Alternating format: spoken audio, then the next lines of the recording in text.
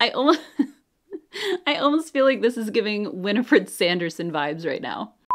What's up, guys? Today we're going to be testing out viral makeup hacks. I am so excited about today's video. I feel like I've been stuck in such a makeup rut the last couple of years and just doing things the same way over and over. And one of my goals for 2023 is to just up my game a little bit and get better at applying makeup. So I figured why not just take you guys along for the ride and you can learn with me. So let's go ahead and jump right in and get started. Let's start with the first hack, which is foundation. And this is a video that I found, so let's take a look. Let's talk about applying foundation with a fluffy brush. You might look at this brush and think that it's fluffy and nice for blush or for bronzer, but it's actually perfect for applying foundation. This foundation is incredible, but it's super full coverage and that's not what I'm going for today. That's where this baby comes in. A brush like this would be more full coverage because it's more dense to pack on the foundation and build it up. With something fluffy like this, it shears out the foundation even when it's super full coverage. Let me show you. I'm just tapping it on and blending it out with fast motion. So I'm swiping and not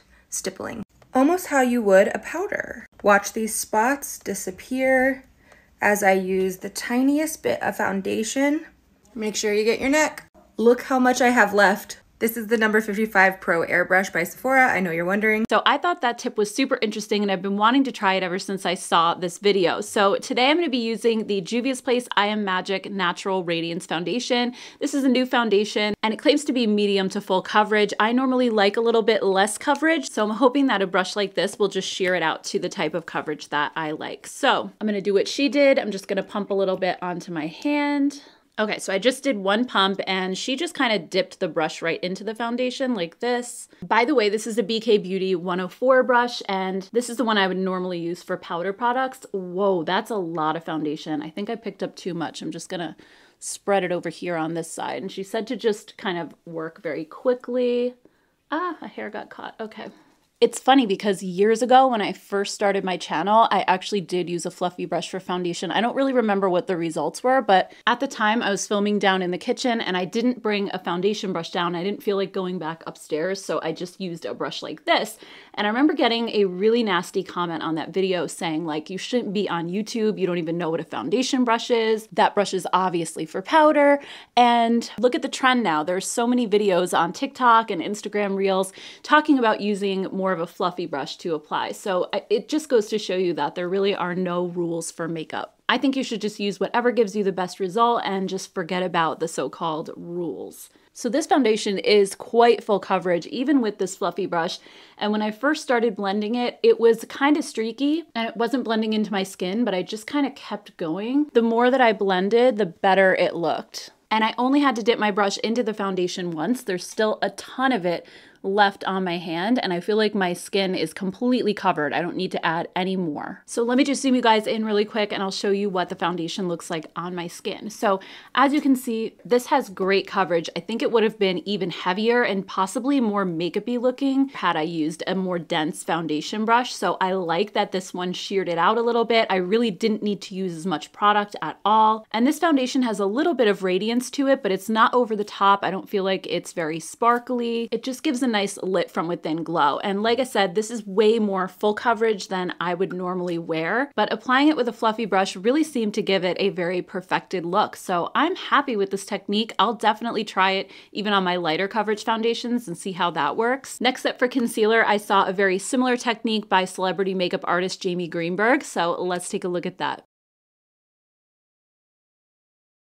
I'm Jamie Greenberg, celebrity makeup artist, and let's get to it. Instead of using your fingers or a traditional makeup brush, use an eyeshadow brush, a blending eyeshadow brush. Lightly blend the color on in the corner of the eye and on the outside of the eye. Always start with less because that might be all you need. You can always add more, but less is more in this area, especially if you're super texturized. If this is really one of your problems, you want to make sure not to set the area with powder, but instead set it with a setting spray.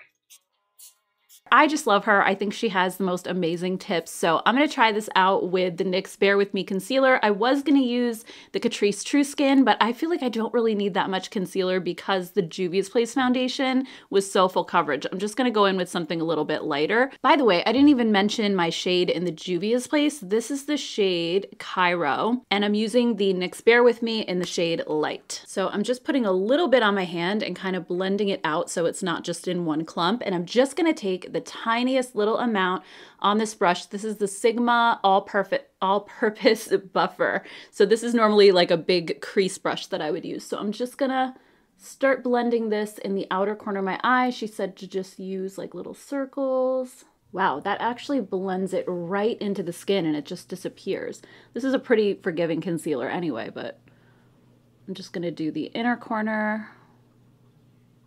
I love that this isn't caking the concealer on, and I think this helps you because sometimes if you're like me, you probably use more concealer than you probably need. I usually pump it out into my hand and then apply it with my fingers, but I usually end up blending it way over here because I used so much product, and because this brush is really fluffy, it ensures that you really don't use too much product. All right, so I really didn't blend it too far underneath my eye. Most of my darkness is on the outer corner and then the inner corner. So that's just what I focused on. Let's just do the other eye really quickly. The one thing about this concealer that I'm not crazy about is that it creases, but she said to use the setting spray rather than a powder. And I actually saw another tip, and I can't remember where I saw it now, so I don't have the video, but they said instead of using a setting spray all over your face, if you don't want your concealer to crease, to just spray a little setting spray on your fingers and then just pat it on like that. So I think that's probably the technique I'm gonna do rather than spray it all over my face. Okay, so before this creases, I'm gonna take the Milani Make It Last setting spray. I just sprayed a little bit on my ring finger, and I'm just going to make sure this isn't creased. Pat this on right here like this. And I'll do the other side. All right, I'm just gonna let this dry for like 30 seconds and let me zoom you guys in and you can see what it looks like up close. I think this is looking pretty good right now, and the reason that I wanted to use the NYX Bare With Me concealer is because that one always creases on me. So I thought this would be an awesome test to see if this technique really works. Next, let's move on to a big trouble spot that I have, and that is brows. So let's take a look at this video. Instead of applying your brow gel like this, try this. Brush the gel back and forth, coating your brows thoroughly, then brush it upwards, and then with your finger just push the brow hairs up until they're flat on your skin. Take your brow pencil and fill in any sparse areas. You can add a little bit of concealer. This is going to give you that beautiful laminated look that the Brow Freeze or the Brow Soap gives you, but without any of that. Okay, so this is really interesting because I always used to fill in my brows first and then apply the gel afterwards. But for me, my brow hairs kind of grow sideways and down. They don't grow up. So what used to happen to me is I would fill in my brows first, then I would take a brow gel and start pushing them upward. But what would happen is then my brows are in a totally different spot. So I would expose more bald areas that I would have to then fill in further. And I found that I ended up just applying so much more color to my brows that it would start to look unnatural and just kind of overdone. So I love the idea of using the gel first and then going in and just filling them in exactly where they need to be. So I'm gonna take the new Milani Stay Put Liquid Brow Wax. I really like this stuff a lot, and I'm gonna do what she did and just fill them in kind of this way, like scrunch them up a little. I feel like that really helps to coat the product on. I never thought to do that. I usually just kind of go in the direction of my brows, but wow, I can see how this definitely, I mean, it added a lot more product to my brows than would normally be there. And it actually does make my brow look a little bit thicker and fluffier already compared to the other side. Then because my brows are a little bit damp, I don't want to use a brow pencil because I think it's probably not going to stick to where all the waxy stuff is. So I'm going to use the NYX Lift and Snatch brow pen, and this is in the shade Ash Brown. And now my brows are already in place, so I'm just going to fill in the areas that they need to be filled in. So just making tiny little hair-like strokes. This is my brow that's always higher, so I like to fill it in on the bottom a little bit more, and I fill this one in more on the top just to try to balance them out a little. Next, I'm just gonna take a spoolie and just comb through where I used the pen before it completely dries. And yeah, I mean, there's a huge difference here in my brows, and that was so super easy. So let's see if I can make the other side match. I'm gonna do the same thing, just kind of rough up the brow a little bit. And then go back. You know what I forgot to do with the other one? She said to press it in with your finger to make it lie flat against your skin. I mean, I kind of felt like it was lying flat anyway, so I didn't really need to do that, but I will try it anyway. Okay, so I'm just gonna, yeah, just press this into my skin. Oh, I kind of don't like how that looks. It made it look sort of clumpy and not quite as fluffy. I think I'm just gonna leave it alone and just use the brow gel. This brow definitely needs more help than this one did, so I'm gonna have to fill this one in quite a bit more.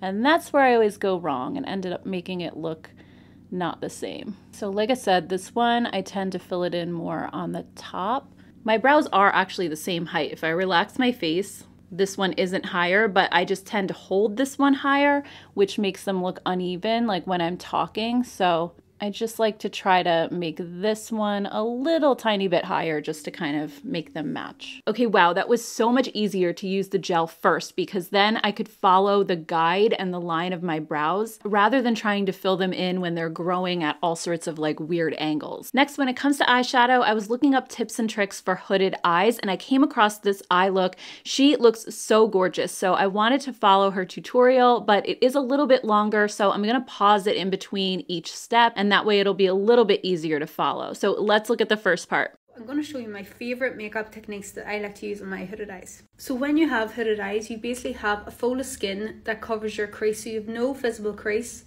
and your eyelid can seem a little bit smaller because that skin is covering it. So I'm taking my transition colour all the way from the inner corner to the outer corner, and I like to take this quite high so it gives the illusion of a more lifted eye. Okay, so that is one thing that I'm definitely guilty of not doing. I never take my eyeshadow too high, and I do have a lot of space in between my eyelashes and my brows. Like there's a lot of room there, but my lid actually ends really low down. So the rest of this is basically just like brow bone, and there's a bone that kind of sticks out, like it juts out right here. I might have deep set eyes, I don't know. But in the past, when I tried to put eyeshadow up really high, because that bone is sticking out and it's not really smooth and flat, I always felt like the eyeshadow ended up looking messy. So I just keep it a little bit lower down. But I'm gonna try doing what she said because it's been a while since I've tried that. And a lot of you guys too have commented and asked why I don't put my eyeshadow up higher. So let's try it. I'm going to use the Doll Squad palette from Doll 10, and I'm just gonna take the lighter transition color. It's kind of a warmer brown like she was using, and this is the BK Beauty 201 brush. So she basically put her transition shade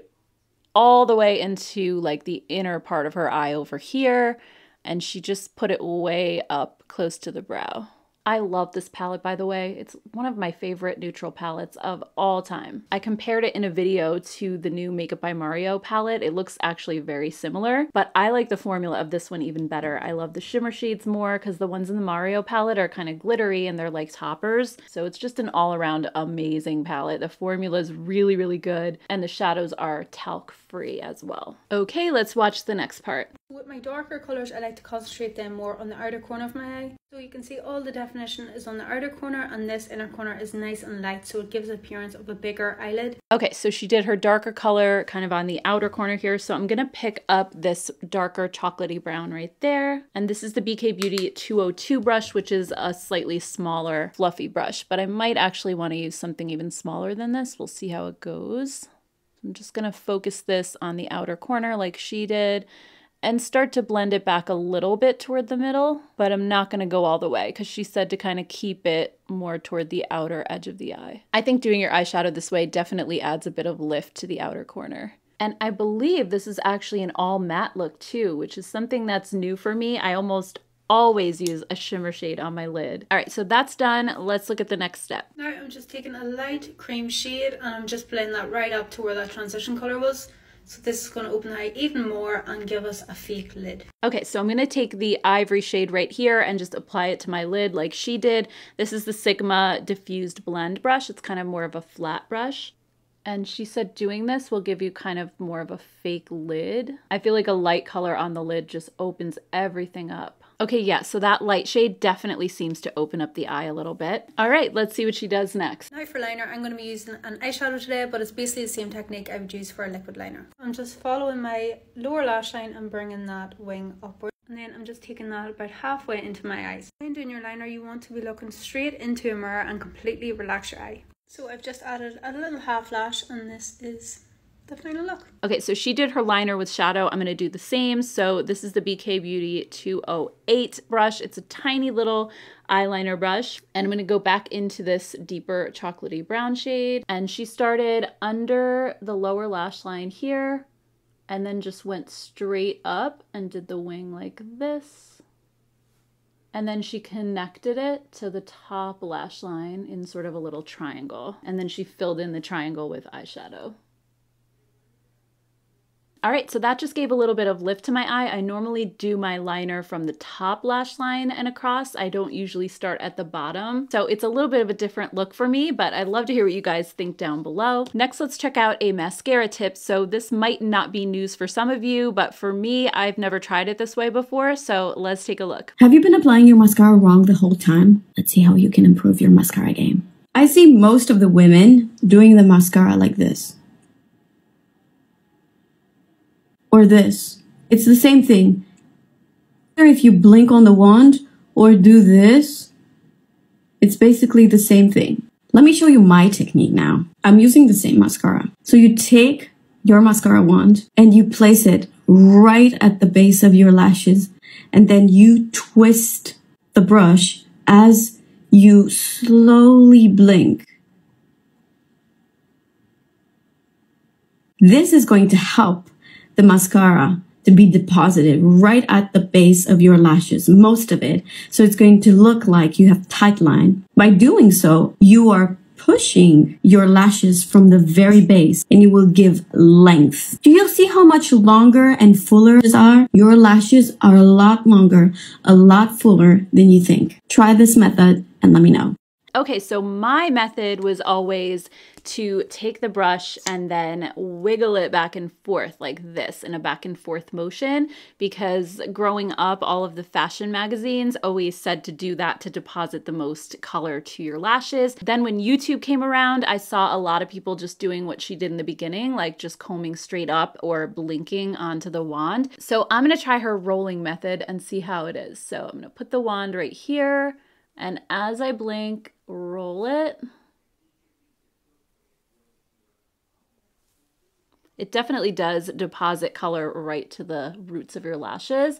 Okay, so this did give me really, really big lashes, yes, but they also look super, super clumpy. I'm gonna maybe try to like comb them out a little bit and see. By the way, this is the new Milani Highly Rated Lash Extension Tubing Mascara. I probably should have used a formula that's not quite as wet as this one, but I think what I'm gonna do is try my regular method on this side and we'll see like how they compare. So what I would normally do is just apply the mascara and do like a little wiggle of the brush and then kind of comb it through. Okay, so I actually do feel like this side gave me a bit more lift and more curl, and my lashes just look bigger over here, but the problem is they look more clumpy at the same time. So I'm gonna have to try this technique with a different mascara at some point, and maybe that'll help. I'm just gonna do her method over here and just try to make these a little bit bigger so that they match. Okay, let's check out a blush hack that I came across. Just gonna do a little bit of on my finger, and we're just going. Apparently, if you mix your lip liner with a highlight, it would give you the most stunning shiny cheek color. I love it. Okay, so I've seen a lot of people on social media doing this where they draw a lip liner on their cheek, which obviously it's dry. I've actually tried using a lip liner as a blush before, and it really doesn't blend on its own. So I think adding the liquid highlighter should help it to blend. We'll see. This might end up to be a total mess, but this is my Rare Beauty lip liner in the shade Worthy. So I'm just gonna do like a little zigzag like they did. Just maybe 2 of them like this. And then I'm gonna take my Milani Conceal and Perfect liquid highlighter, and this is in shade 1, Lunar. So I'm just gonna add a couple of dots, and then let's see if that helps the lip liner to blend out. Oh yeah, it actually does. It blends really easily. But strangely, mixing the highlighter with the lip liner really kind of took down the glow of the highlighter. It hardly looks glowy. It's maybe just the slightest bit, but it's actually really subtle. I don't know if I need more. Let me see. This is also kind of a lighter color. I'm just gonna put like 1 dot of the highlighter this time. Let's see. I mean, honestly, this color makes a beautiful blush, and if you use it on your lips too, then you'll be perfectly coordinated. So I'm just gonna go ahead and do the other side. Okay, so I actually really love this tip. I think if you're somebody who is more of a highlighter phobe, if you have texture on your cheeks and you don't like a lot of glow, mixing the highlighter in with something matte like a lip liner really takes down most of the shine, and the highlighter just gives really like a barely there glow. But I think this is so pretty, and I love the idea of having the same color blush and lip color, because like I said, sometimes I'll put on a blush that's a little more cool toned, and then I'll pick a lip color that I think is cool tone, and then when I put it on, it's warm and it looks like it clashes with my cheeks. So I like the idea of just having like the exact same color. Moving on to lips, I saw this really interesting tip to make your lips look fuller, so let's check it out. Stop overlining your lips and start oval lining. The technique oval lining comes off from drawing an oval. First of all, you're going to start by using 2 lines from your Cupid's bow, just like this, and you could draw them as high or as low as you want. You want to focus on the middle of your lip, and you want it to look very pouty, so you're going to connect these lines from each side. Starting from 1 line, you could close your lips to do it. And then feel free to fill them in while you're connecting them. And you're going to do the same thing for the other side. Basically, you're going to connect them all together till they look like an oval, and you're not going to overline any else in your lips but that oval. So notice when you close your lips, it looks like an oval. Feel free to clean whatever you have extra popping out, and don't forget you're not supposed to overline anywhere else in your lips. It can get a little messy. Go on some lip gloss and thank me later. Notice how pouty they are, and you didn't even touch the rest of your lip. You literally just touched the middle by oval lining. So I actually thought this was a pretty interesting tip that I hadn't seen anywhere else before. So I don't really know if I necessarily need the dot. I mean, the whole idea is just to kind of do a circle with your lip liner like that. So just to focus right in the middle. So I'm just gonna overline on the top and go down and around. And then I'm gonna start down here and go back up. I almost feel like this is giving Winifred Sanderson vibes right now. Okay, so I'm just gonna kind of color in the rest of my lips, but I'm not gonna overline anymore. Next, she applied a lip gloss, so I'm just gonna use this Clean Fresh one from CoverGirl. This is the Yummy Gloss in the shade Lavender.